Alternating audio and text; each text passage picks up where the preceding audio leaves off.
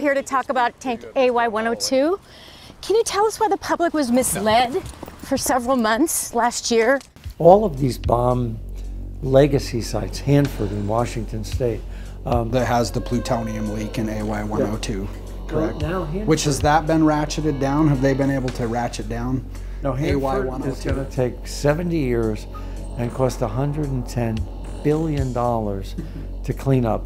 You know, so here we are paying over half of a century for the legacy of building bombs for 5 years in 1940.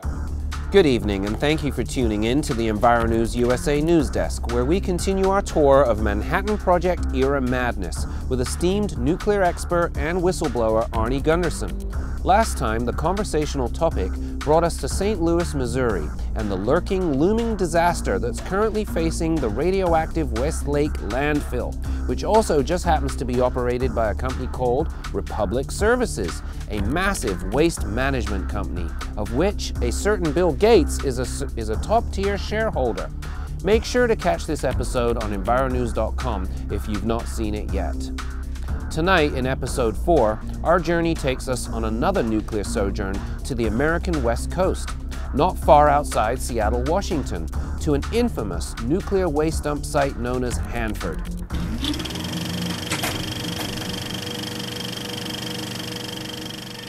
Our nation possessed the ingredients for the most powerful weapons ever conceived, and the secret was out. After World War II, our nation's policy was peace through strength, and Hanford's work to bolster our nation's defenses was booming. Hanford's plutonium finishing plant complex was a key component of that mission, because for more than 40 years it created plutonium sent to other government sites to manufacture nuclear weapons. During these critical wartime and national security missions, the thought of what to do with the resulting waste and what its impact on the environment might be was secondary to the need for immediate production and use of the vital plutonium. Nearly 200 million gallons of this waste was held in underground storage tanks, or worse, returned directly to the ground. There were two big headers on each side of the reactor, and the effluent was then distributed out to a cooling basin for a period of time, and then the water was taken and in an underground pipe, and it was went out to the middle of the river, underneath the river, where then it was distributed and discharged there. The sheer magnitude of the impact on the environment is staggering, resulting in nearly incomprehensible numbers. Numbers like 270 billion gallons of contaminated groundwater, 25 million cubic feet of buried or stored solid waste, 2,300 tons of spent nuclear fuel, 20 tons of plutonium-bearing materials, and 53 million gallons of waste in 177 underground storage tanks. This waste is the legacy of more than 5 decades of plutonium production, making it easy to see how Hanford became the largest, most complex environmental cleanup effort in the world. Materials were developed that were highly radioactive, and so they were taken outside the fence, and a trench was dug, and they were buried, and that was how it was disposed of in those days. Today we'll be floating down an area of the Columbia River that's incredibly important habitat for Chinook salmon, but it's also North America's most contaminated site.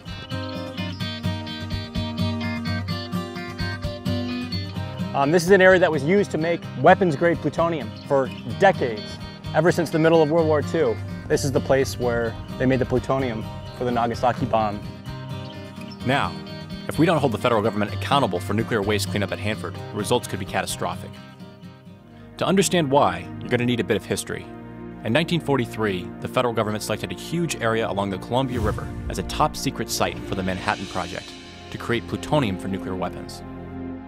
The government removed Native Americans who had lived along the Columbia River for centuries and evacuated the small communities of Hanford and nearby White Bluffs.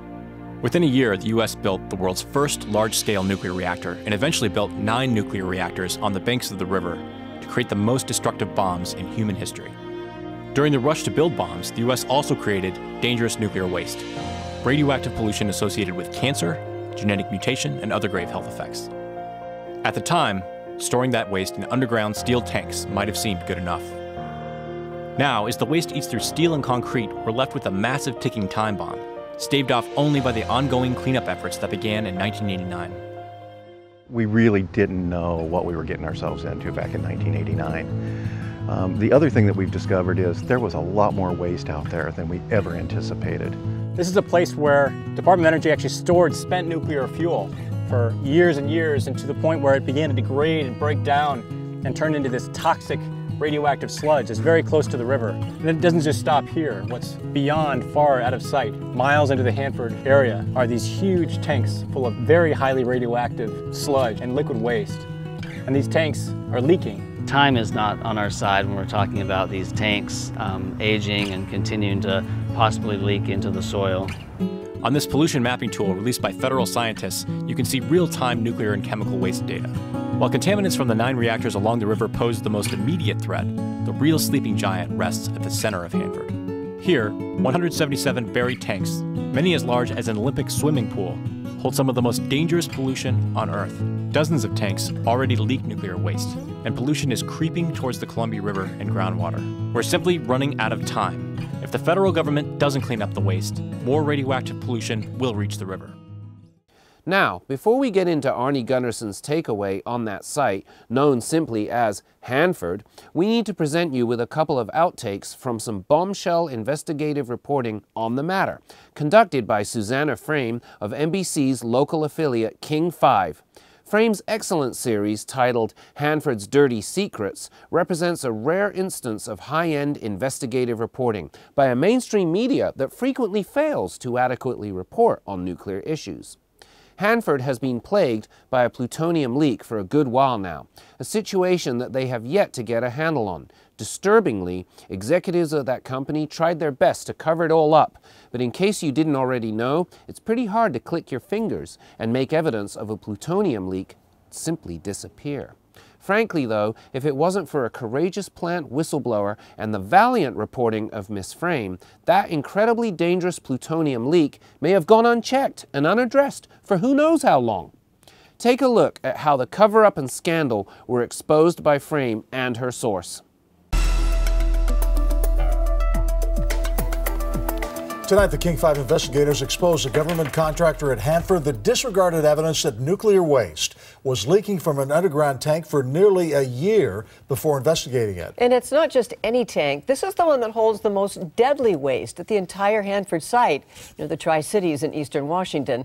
King 5 investigator Susanna Frame joins us now with the first report in her series, Hanford's Dirty Secrets.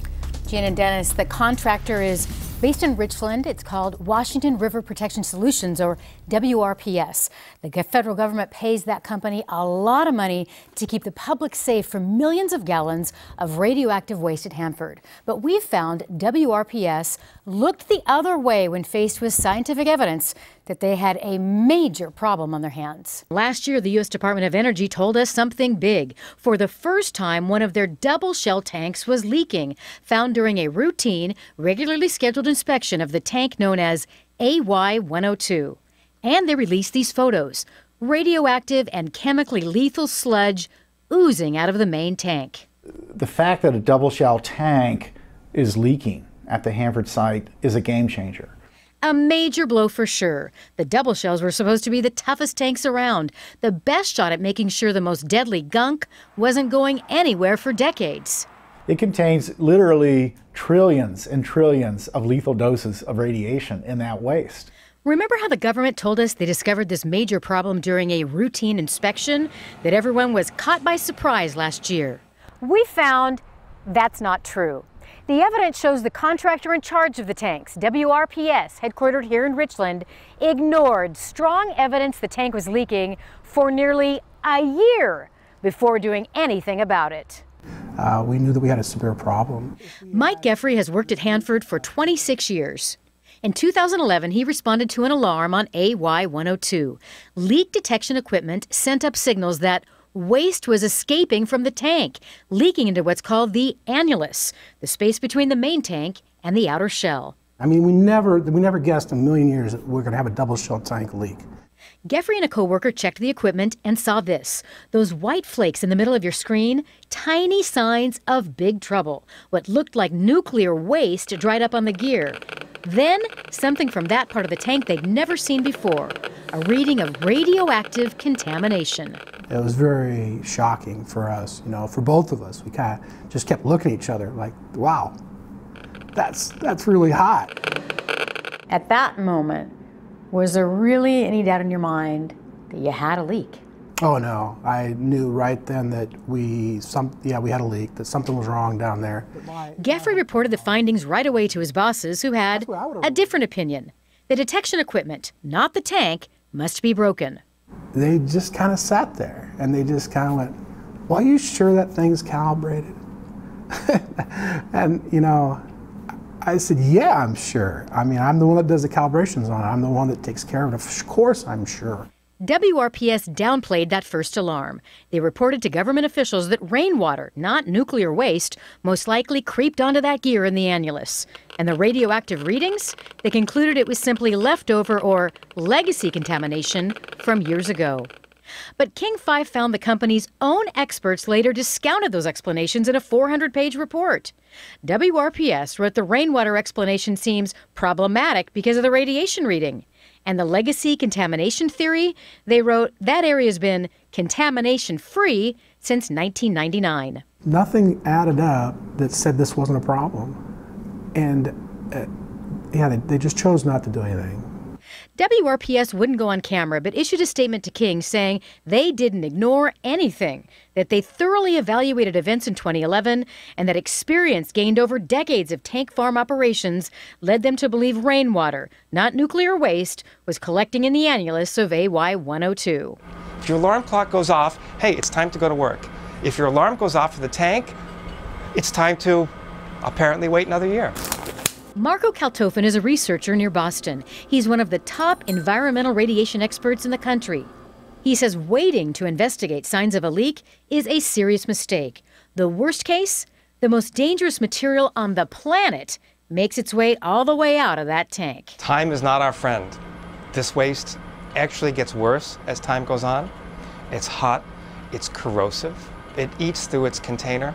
It can't sit there, or it's going to be in the Columbia River, and there's no other choice. The contractor says they assumed it was rainwater because it had been raining really hard in the Tri-Cities for several days before the alarm sounded. So how much has leaked so far? WRPS tells us up to 520 gallons had escaped last year and that there hasn't been any real or measurable change since then. But we've obtained records written by the Department of Ecology showing that's not true. They report the waste is measurable, that it's grown by 25% from what they recorded in December, and they continue to watch that leak because at this point there's no plan on what to do about it. And you will continue. Yes, on Thursday we're going to have another story that will focus on, it wasn't just this one red flag, this alarm that was kind of downplayed. We're going to show you it was a series of events over about a 10-month period that for some reason managers just kind of looked the other way. Okay, look forward to it, Susanna. Good evening. Governor Jay Inslee and the federal government are both taking action now after a King 5 investigation into a Hanford contractor. The investigators exposed the contractor looked the other way for nearly a year as evidence rolled in that for the first time ever, a double shell tank was leaking nuclear waste. Susanna Frame is here with the latest in her series, Hanford's Dirty Secrets. Well, Dennis and Lori, we've heard about other leaking tanks, so why is this one so important? This tank is holding waste that is so toxic that if it were to eat through its outer shell and reach the nearby Columbia River, it would contaminate irrigation water, crops, salmon, our food chain, not for months, but for hundreds of years to come.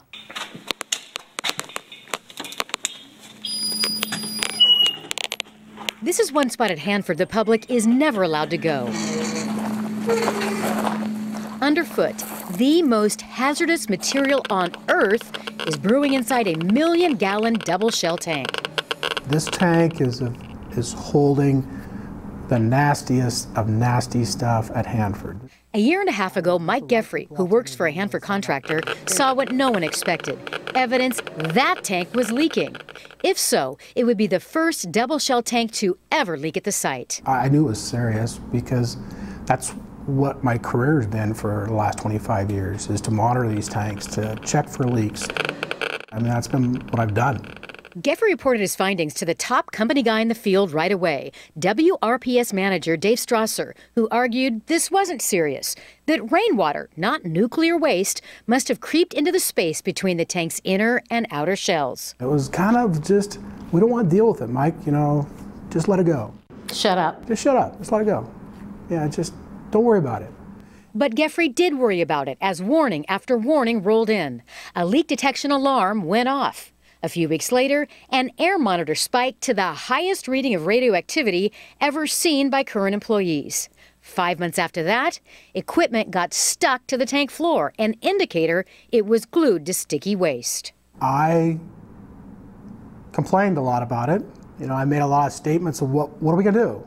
After all that, the employees here at Hanford came across the biggest red flag of all, something the experts say should have sent their managers scrambling to find answers.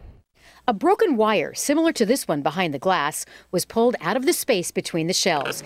It gave off an extremely hot radiation reading, one that shocked the workers, but not the managers. They didn't call for more investigation. Instead, they kept to their rainwater theory. WRPS, the contractor hired by the feds to take care of all the tanks at Hanford, denied repeated requests for an on-camera interview, but they told us their experts disagree.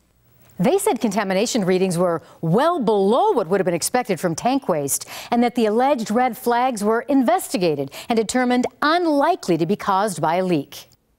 Frame didn't stop her reporting there. She stayed on the story relentlessly, and she even ambushed the CEO in the parking lot after he repeatedly ignored her request for an interview on what was rapidly forming a full-blown scandal. In her continuing investigation, Hanford's Dirty Secrets, Susanna Frame asks if bonus money trumps safety at the former plutonium production facility. If those people even thought that there was a possibility that this was a leak, they should not be in their jobs anymore. King 5 has uncovered another troubling event on the job site. It happened a few weeks after the first leak alarm went off. The contractor in charge of the tanks, WRPS, directed an employee to zero reset or reprogram the leak detection system. The change meant the equipment stopped sensing the gunk already piled up at the bottom of the tank, in essence, making the problem up here to go away. It smells like a cover-up to me. State Representative Jerry Paulette is the legislature's leading expert on Hanford. That's where it begins to look and smell like a very deliberate cover-up rather than ignorance. Reporting leaks in high-level waste tanks has been frowned upon at this site for decades. Yeah. Bob Alvarez is a former senior nuclear policy advisor under President Clinton.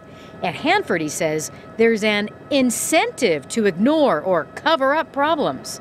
It's that bonus money is on the line. Why are these contractors doing what they're doing? It's all purely economically motivated, of course. Alvarez traveled the world, including North Korea and Hanford, working on nuclear safety issues for the U.S. Department of Energy, headquartered here in Washington, D.C. That's the way it is. He's seen firsthand the government's payment system he believes is at the root of the problem. Where rewards are given for only presenting good news and not bad news. Then you have these problems. It's just that simple. Here's how it works. The government doles out rewards, bonus money, when contractors complete specific jobs like moving waste out of certain tanks. Experts say looking for and reporting something devastating like a leaking tank could be a showstopper, bringing extra work and questions that might get in the way of collecting the cash. During the year WRPS disregarded signs of trouble, the company celebrated a banner one in the bonus department. Mike Johnson wrote to employees their outstanding effort led to the feds awarding them more than $23 million that year, one of their biggest bonuses ever. If we had a coffee cup of waste from that tank sitting here between us since we started this interview, we'd both be dead now. Experts say the waste at Hanford, especially what's inside the leaking double shell tank, is so harmful the government needs to change its strategy. It should encourage, not discourage, facing challenges head on. We asked the company, WRPS, if the pressure to make their bonus money had any bearing at all on their decision with that tank. Today, they sent us a response that says after they found evidence of the leak, they had all the resources they needed to attend to that and to finish their bonus-making projects. Of course, we also wanted to hear from their bosses, the U.S. Department of Energy, on this topic. We wanted to ask them, do you have any incentives for your contractors to report problems? But so far, they haven't answered any of those questions. In her continuing investigation, Hanford's Dirty Secrets, Susanna Frame reveals the danger of an important tank at the site was concealed during meetings for the public and policymakers.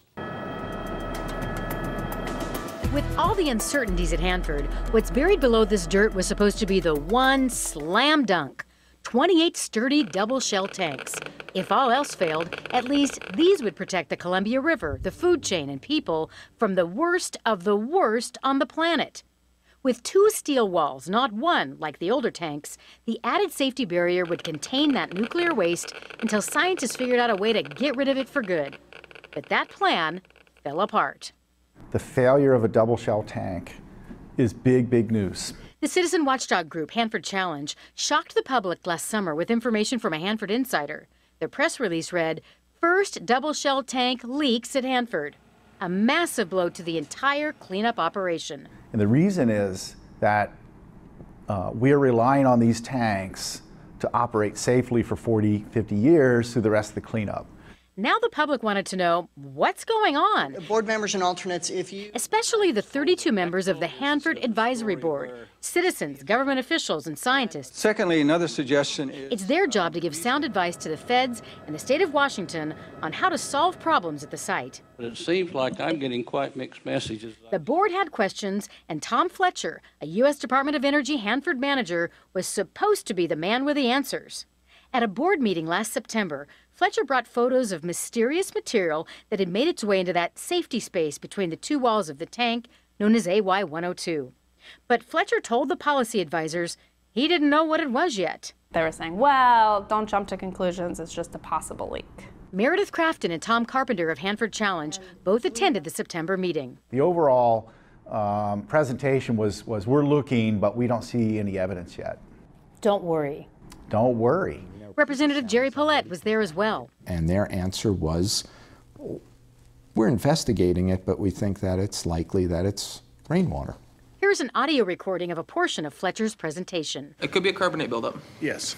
And that's a possibility. It's just, like I said, we've seen a lot of different things, and they just don't point to any one thing, and that's why I'm really hard to speculate what it is. We haven't got to a point that says, hey, we know what it is. We know there is a history of rainwater leakage in this tank, annulus. We found those explanations don't add up. A month before that meeting, with all the speculation of rainwater, a tiny piece of duct tape, something similar to this, told a different story. This is duct tape employees from the government contractor in charge of the tanks, WRPS, lowered into the safety space of AY-102 to grab a sample of whatever was down there. And boy, did that tape deliver. Internal emails obtained by King 5 show that on August 13th, weeks before the board briefing, the lab reported to company execs what they'd found. Flakes of rust, old paint, and something else. Some of the most dangerous nuclear byproducts known to man, strontium-90, plutonium, cesium-137, and more. The exact components of AY-102's primary tank. After they analyzed the duct tape, should there have been a lingering question? Is the tank leaking or not? Via Skype, we shared the findings with our radiation expert, Marco Kaltofen of Boston. I don't know what they were waiting for. Did they need a fax from the president saying, okay, this is a leak? It was time.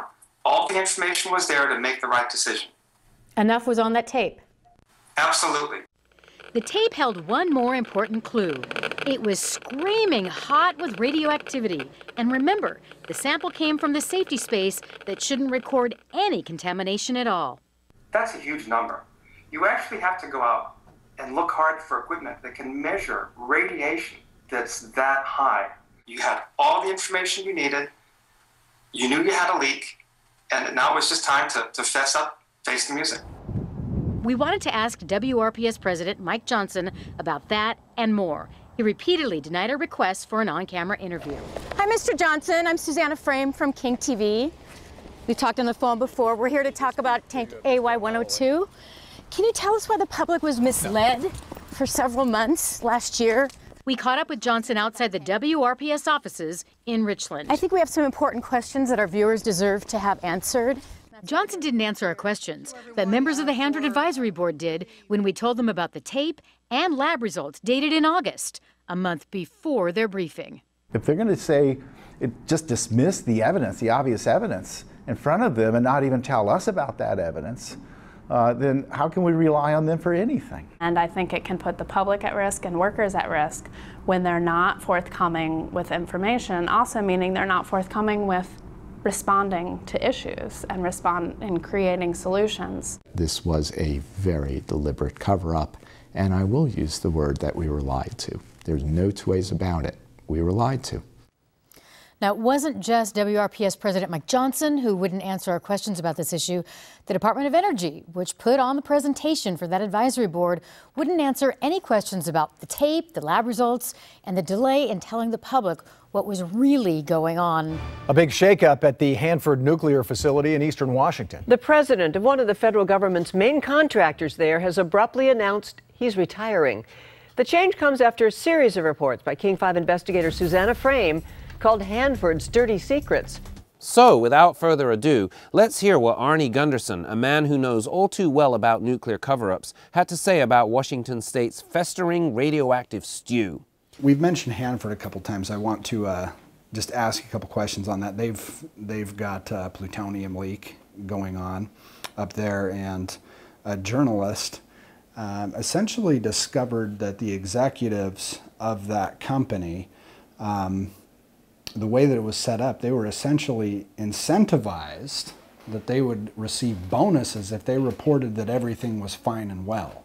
So although there was a plant worker that was saying there's a leak, there's a leak, there's a leak, I think there was maybe a 10 or 11th month period where the executives were just like, oh, no, it was just rainwater. Is that kind of across the board that we see that, the way that it's structured is that, I mean, essentially in this case, they were incentivized for bad behavior, to sweep it under the rug and just say everything is fine.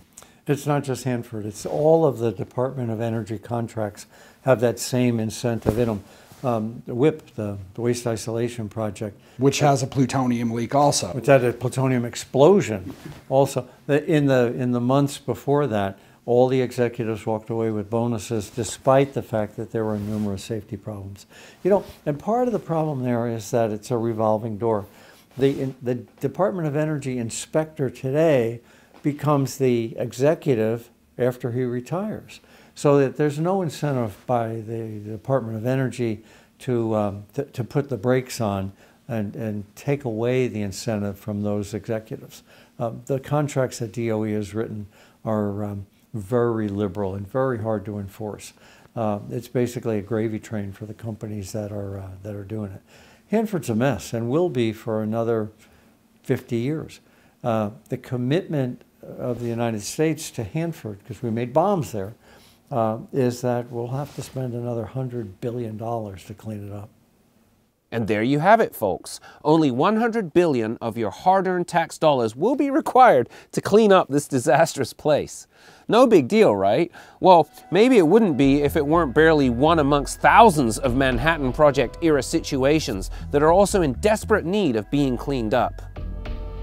Tune in tomorrow for episode 5 in our 15-part mini-series, Nuclear Power in Our World Today, with Arnie Gundersen. In the next episode, we'll discuss the potential threat that is posed to humanity by General Electric's Mark I reactor, of which there are still dozens in operation today. For EnviroNews USA, this is Josh Cunnings.